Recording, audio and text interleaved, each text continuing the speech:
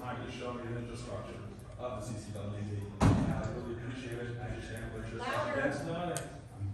How much do you not heard? Just get closer.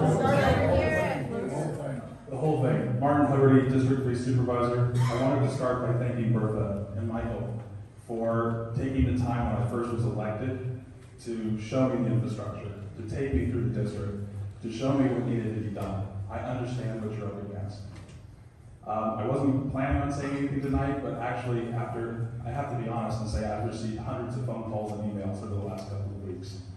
And I feel responsible to say for the constituents that couldn't be here tonight to ask you please to